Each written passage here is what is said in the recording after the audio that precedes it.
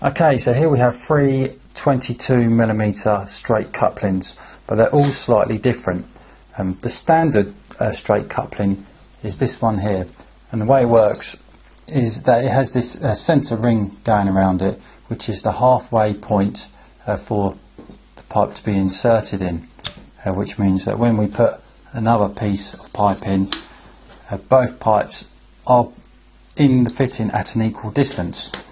So that's the standard or the normal straight coupling. Now the next fitting is a metric and imperial converter. So the modern pipe now is 22mm, which is one end, and the other end is 3/4 inch pipe. So you can normally tell because the 22mm end from the centre ring here is shorter than the old 3/4 inch side of the fitting. So here I've got a standard bit of 22mm pipe, and as you can see it goes on nicely. But if I turn it around the other end, the fitting is slightly too small. Now the next fitting, this is a 22mm slip coupling. Now it's called a slip coupling because unlike the normal straight coupling, it hasn't got that centre ring going around it. Now why would we use one of these? Well, normally when we're doing some soldering, say if we've got a pipe in line like that, let's just get some bricks. Let me explain a situation why we would use a slip coupling. Well, 9 out of 10 situations we would have a bit of play on the pipe. So we've just cut the pipe, okay, but to get this fitting on we need to pull the pipe apart, which in most cases you can. So you pull the pipe apart and you might have a little bit of play to pull the pipe to one side like so, and then you can put the fitting in, push it back and push the pipe back down onto the fitting. But in some cases you might not have that flexibility to pull the pipe up.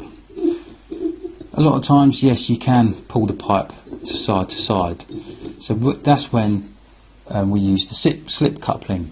So this slip coupling doesn't have the centre ring inside it, so what it allows us to do is it allows us to slide the fitting down over the pipe, push the pipe back in, and then slide the fitting back up like so. So if we're going to do that, let me just quickly clean these bits of pipe up.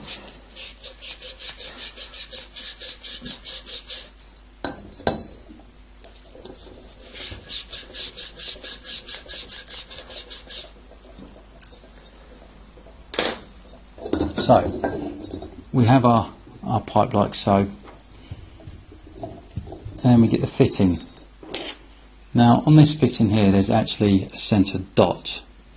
So what you do is you just mark with a pencil where the fitting is going to end once we've slid it in place. So now we've got our mark. What we do is we pull the pipe forward like so and slide the fitting down under onto the pipe, push the pipe back, and then we know we've got to stop the fitting on that line there.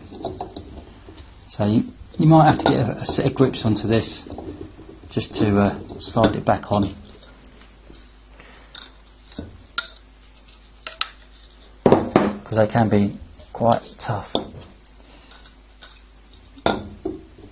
So I can see that fitting needs to go up a little bit more. There we go. Got a bit of play on it now. So there's one pencil line, and you can see my second pencil line is there. So now I know that pipe is now central, and then both ends of the pipe are in the fitting at an equal distance.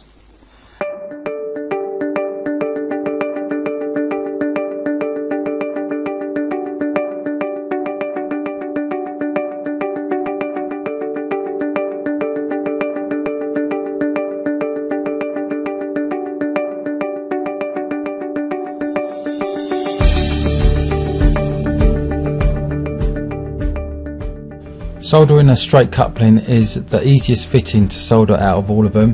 The reason being is because we can just direct the flame straight onto the fitting and we haven't really got to move the torch around too much. Sometimes with this fitting, once you start soldering, it's quite common that you will see the solder coming out of the other side of the fitting before you've even gone to it with the solder, especially if you're soldering a pipe that is vertically. So with a vertical pipe, what we do is we would solder the top half of the fitting, and then what would happen is that the solder will run down to the bottom half of the fitting, flowing out of it.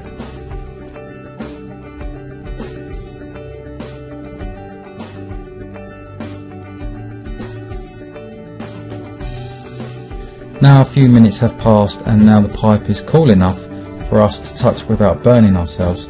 We can now wipe away the remaining flux so the pipe doesn't turn green and corrode it over time. So that is how you solder the easiest fittings there are to do, which is the straight coupling.